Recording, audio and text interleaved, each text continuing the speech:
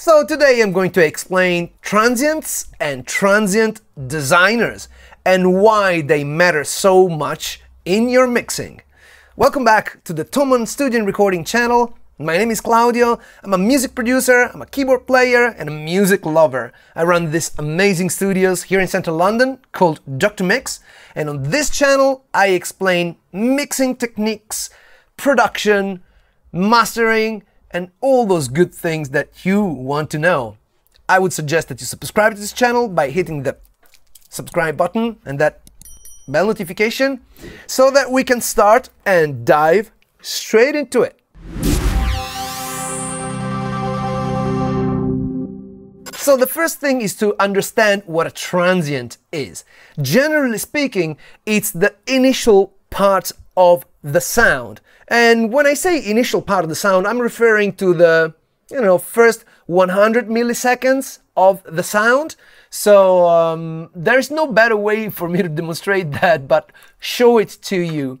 So here's my arrangement. This is a song that we've made earlier for the Dr. Mix show. And there's a good amount of drums, bass, Rhodes. There is a little sequencer there. And let me focus on something that is transient, rich, like a hi-hat, all right? So you can see this hi-hat, right? Transient refers to this initial bit, okay? This is what gives you the initial flavor of the sound because it has a very fast attack, A very fast attack means like a hi-hat has that sort of right sound, and in this case I think it's an open hi-hat. Let's listen to it. Yeah, this is an open hi-hat, so the 909 hat, right? So let's zoom into it again. So when you have this initial transient, it means that you will be able to hear the sound straight away, as opposed to something that has a long attack, like say a pad, for example. A pad goes like that. A hi-hat goes right? So how strong is that initial part? How hard does it hit you? In other words, what is the difference between this initial part of the sound, where you can see a peak, and the rest of the sound, which goes down? This first part is what your ear listens to first. And the amount of transient that there is in a sound can make the difference between being able to hear it well or not. Let me show you what a transient design can do. Yeah, you see?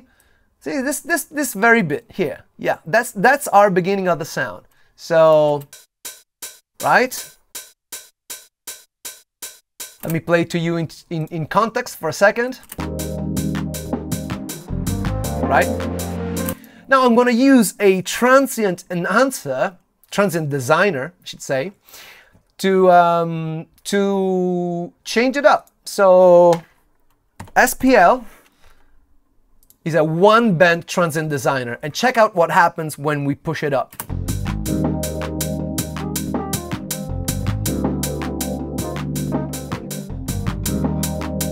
See?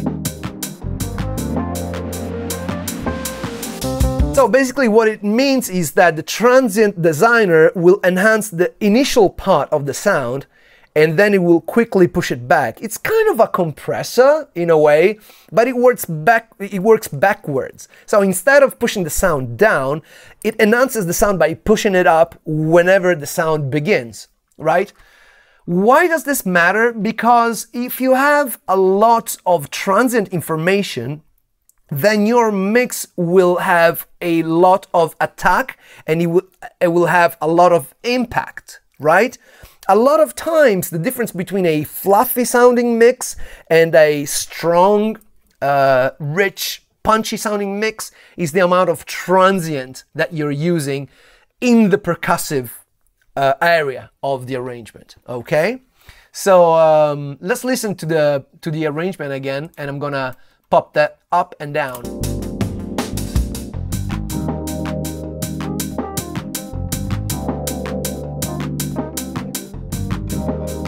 I can even pull it down so I can make it less, and it becomes like super fluffy. Check out.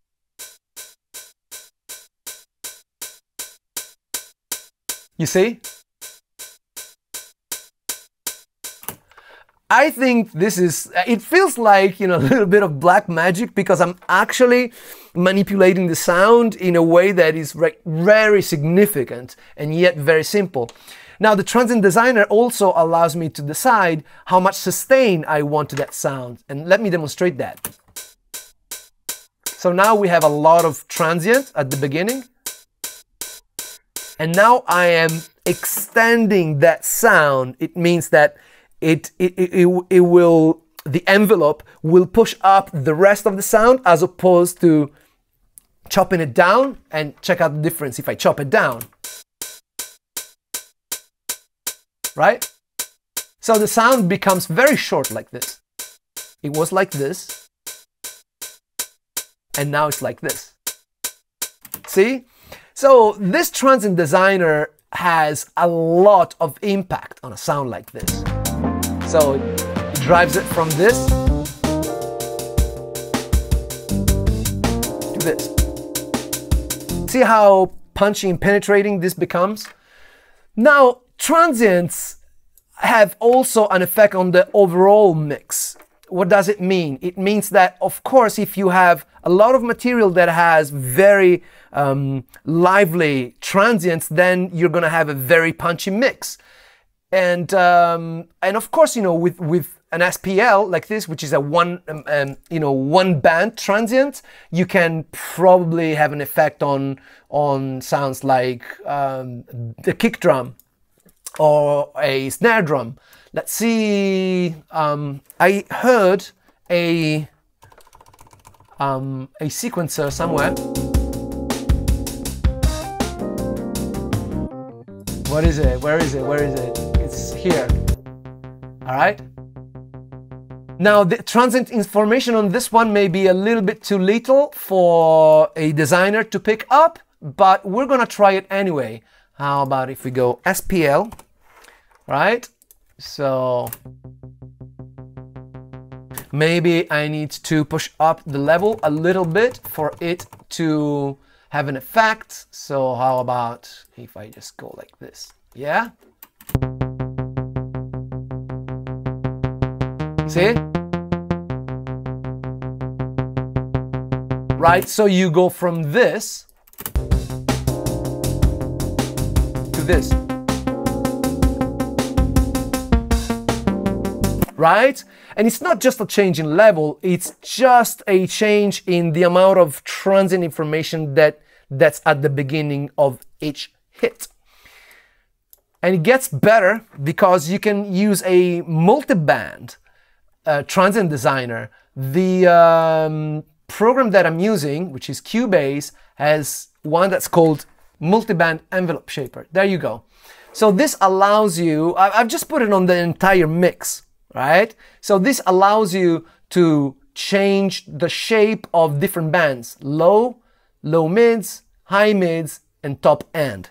And check out what difference this makes. You know what, let's pull down this hi-hat. It's a little bit too penetrating right now. All right, so here you go, low end, low mids, right? It's crazy, I know. And of course, you know, you can overuse it very easily. You don't want to do that.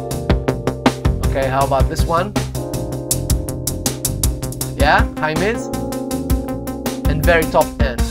The way I like to use this multi-band envelope shaper is just by using a little bit of it. The effect is that all of those transients seem to get more in focus. Check out the difference. Without it, with it.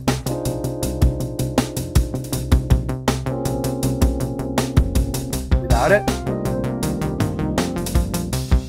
with it. I'm gonna go a little bit harder so that it's clearer what it's doing.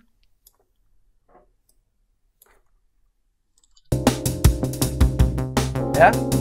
Without it. With it.